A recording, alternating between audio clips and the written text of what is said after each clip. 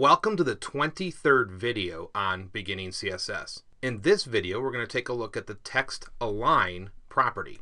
And you can see here it has three values: center, right, and left. So let's go ahead and open up our web page that we've been working on. And you'll see here that our headers are aligned to the left. And most of the time you want your headers actually to be centered. So let's go ahead and use the text align property to accomplish that. So let's close out of this and let's open up our style sheet. And so here's our H1 selector and here's our H2 selector. And so let's go ahead and copy this one. And we'll just paste this into the H1 selector.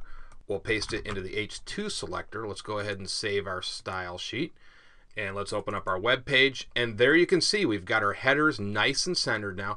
Now the nice thing about this property is that if you resize the window, the text will remain centered. You see that? It will stay centered. So that's nice as well. And so again, there are three values: center, right, and left. And you can go ahead and play with the right and left values with some of the other text if you want. Okay, I will see you guys in the next video.